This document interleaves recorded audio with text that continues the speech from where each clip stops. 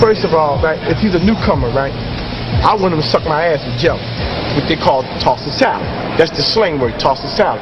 It means sucking my ass, right? With jelly or without jelly. Some people use syrup. I prefer a guy to use jelly, right? I will reach my climate, right? I will automatically get hard, right?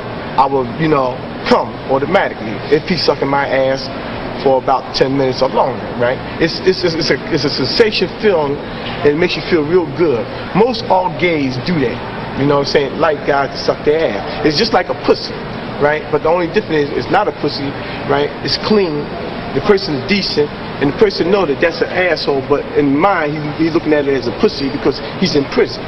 So toss my salad, let him eat me, and we straight. That's it.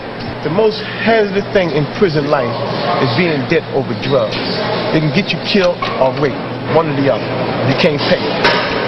I had one opportunity where 3 guys, 2 of them owed me money, right? So I knew I couldn't get them together. So what I did, I got one day on a Saturday. I sucked his dick in the closet. You know what I'm saying? I sucked his dick, I had his pants down. He helpless. That's it, he's helpless, right? His dick hard. I'm sucking on it, right? I came right up and I cut him. And that's why I left the man in the closet. He didn't tell, but he couldn't explain. How could he explain that a fag is sucking his dick and come up and cut him? He couldn't explain that. There's no way in hell he could explain it to the administration. You son of a bitch.